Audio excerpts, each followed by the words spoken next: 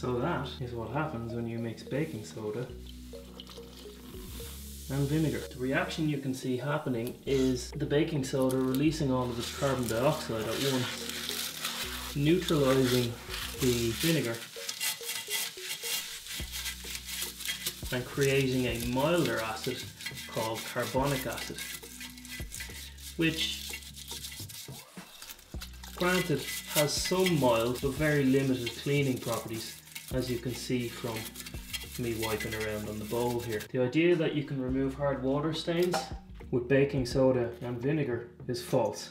However, as I'm about to show you, you just need the vinegar. Hi and welcome back to Cleaning How To, and in today's video I'm going to show you guys how to remove all of this nasty lime scale and hard water stains from this toilet. I have just moved into a new apartment and the people that lived here before us were kind of dirty.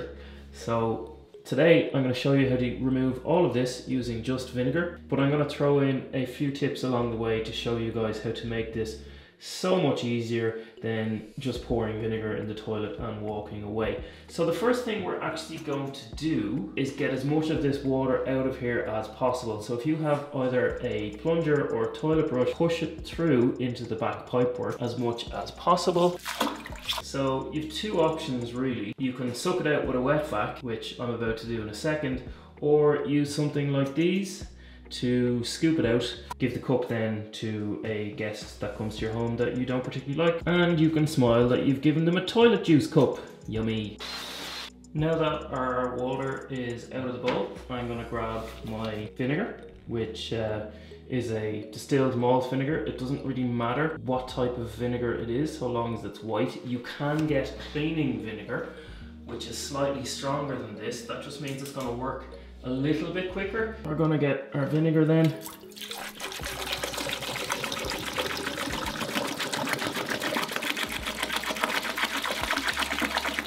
And we're going to fill up to just about the line where the hard water stain stops. I'm going to go a little bit more because I want to show you guys how to clean these hard water stains from up in the rim, and you can just see some rust stains up at the back here. So to clean these stains from the rim and get the rust stains off too, I'm going to break off some tissue, toilet paper.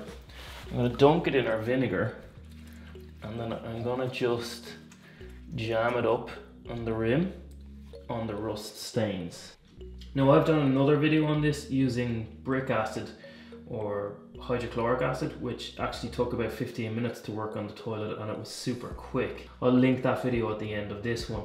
But the vinegar is going to take a couple of hours to work, so it's roughly noon, and I'm going to come back mid-afternoon to check, and I have a few other bits that I'm doing, so I'm going to come back in a couple of hours and check. So it's about 2.5 hours later, and I've gone back to check on things and see how it's all progressing. The rust stain that was under the rim of the bowl is now completely gone, and you can see really clearly how it's transferred out onto the toilet paper. Lesson learned from me here, I should have left it for a few hours longer, but I was impatient and I wanted to see how it was working. To be fair, it has removed about 90% of the hard water from the bowl, but I needed to give it a little bit of a scrub. This took about 2 minutes, and that left me with this tiny bit here, so I just repeated the process. So I just left the vinegar dwell for 1 more hour. That sorted out the remainder of it, and we have a clean toilet bowl. If you would rather do this in 15 minutes than 4 hours, go ahead and watch the video that's popping up on the screen right about now. Hit the subscribe button while you're doing it. Carl here from Cleaning How To clean a toilet with vinegar and not baking soda.